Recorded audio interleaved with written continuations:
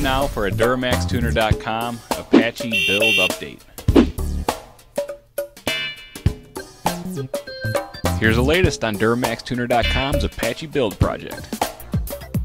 The plan is simple. Take the body of a 58 Apache and bolt it to the frame of a totaled 2500 series truck. Drop a Duramax into it, put a ZF6 behind it, new paint, new tires, set it up, and go pulling. Today we're on the frame rack with the Apache. Because the truck got hit in the front end, it's a little bit tweaked, and we got it up on the frame rack. We're just gonna get it pulled out straight. So I have Brett with me here today, and he's gonna show me kind of what the frame rack's about and what we're doing here. This thing's swayed over this way, so now we got tension pulling forward here and sideways over there. Okay. It's tied down on 4 corners. Okay. So right now we got almost... Let's show those tie down points. We welded these brackets onto the frame, so it holds it in 4 points there. Okay. We also got chains going across here, so they're pulling that way. The truck will not shift. We got everything tied down from here back, squared up, so as that goes over, it cannot move anything else off the frame rack. So we have the center line gauges. We got 3 of them set up. What they're made for is basically as you're pulling, you have 3 different variations of moving center line. So it'll tell us where the front is sitting, to the left, to the right. So when this 2003 chassis was first delivered to Brett, obviously it had been hit very hard in the front end. Get out here again. And the frame rail was buckled, I mean, noticeably via the eyeball. So what they did the first time was bring it in, just kind of eyeball it, right? Tug it out, get it so they can set the body on it and get back to work on it. Now what we're doing today is the final pull on the truck. So everything has to be within spec on this pull, because we're done after this. We're going to start getting the mounts completed, situated, gusseted.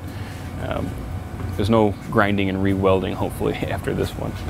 The next step in the process is to verify that we're true corner to corner, and that measurement needs to be within 3 millimeters. The completion of our measurement determined that we were 2 millimeters, so we're good, we're within spec, it's time to move on. 2 episodes ago, you saw us take delivery of the Apache's new engine, and really, for the past few weeks, it just sat on the engine stand. We're waiting for top-end parts. So what we're going to do this week is pull the engine and trans out of the Apache, bring it back to our shop, and disassemble it. That way we can clean up the top-end parts, powder coat them, and get them ready for assembly so that when this body's done being painted, the engine is ready to go. Pulling the engine out of the donor in Apache is a pretty straightforward process. First, Owen's going to take whatever remaining pieces are connected to the engine, radiator hose, wiring harness, that kind of stuff, and just get that out of the way.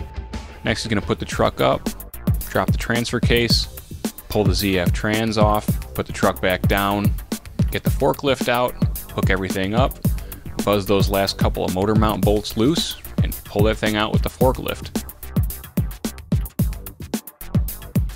Then we load it into our Dodge, take it back home.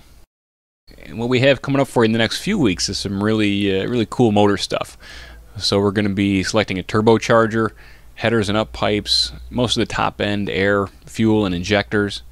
And then we have some cool driveline parts we want to share with you. I'm Nick. Thanks for watching.